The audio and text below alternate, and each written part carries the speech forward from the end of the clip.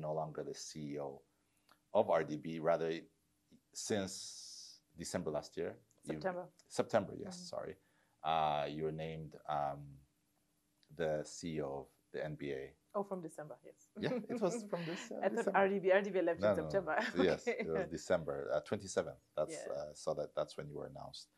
So it's been close to half a year since then. I'd like to talk to you. I'd like to ask you about your experience so far.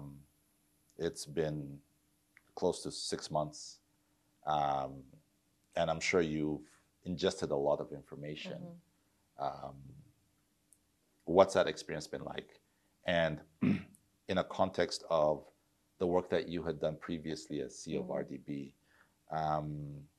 how do you compare those two? Well, thank you, Sanny, for having me back here. You're right. The last time I was here, we were talking about football, and we're still in the sports sector. So at least we've been consistent, but still in the sports sector. So I have been with the NBA since end of January, and it's been such a learning curve, but a very exciting energy that I am seeing in the sports sector.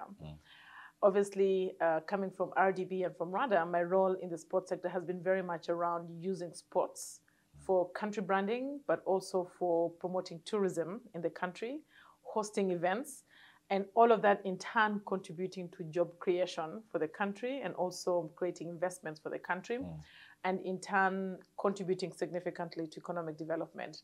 So that has been the angle that I have interacted with the sports sector.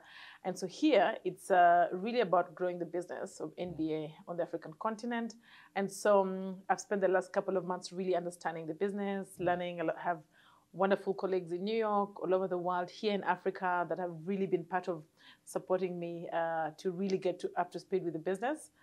But I think what I still see that is very consistent with what I knew when I was at RDB is that basketball, in particular, just like other sports, is a sector that countries should seriously prioritize as a tool for economic development. And that's why it makes sense for NBA to invest in Africa. If you look at the fundamentals of the African continent over a long term, it's still the strong continent that you should think about in the long term. One, economic growth rate. 20 of the fastest growing countries in the world are from Africa. It's a young population, average median age of 19.9. If you're talking about sports and funds and talent, you're talking about the youth. And this is the country where the continent where the youth is.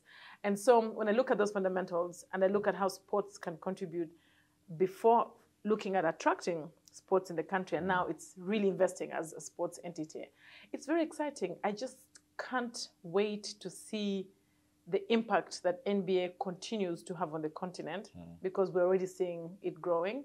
And I just think that it's going to play a very big role in contributing to the continent's economic development. And I'm just so excited to, as I settle down, as I get to understand the business, I'm just so excited that about being part of the story that demonstrates that sports is actually very good for job creation and economic development in the continent. I'm hearing all that, but I know you a little bit. We've known each other for a long time.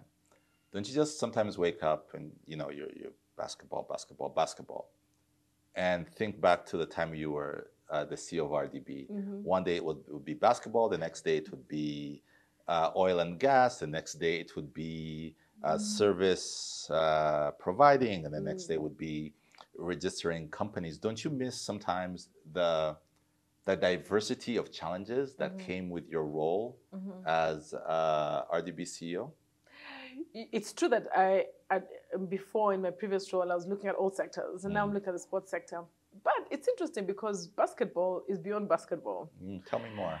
Basketball is actually an ecosystem. First of all, basketball is a media business. We're the business of broadcasting, distributing media. So it's very much about understanding the media distribution. So that's a big part of what I'm also really getting up to speed with. We are also in merchandising, producing products and distributing products. That is related to basketball, but that's also a whole, logistics infrastructure and also licensing infrastructure that is part of the basketball's ecosystem. Now, when we bring games, and very exciting that we're here because of BAL, starting on Friday. Again, what's exciting about that is that when you bring Basketball Africa League here, the hotels are full. transport companies are busy.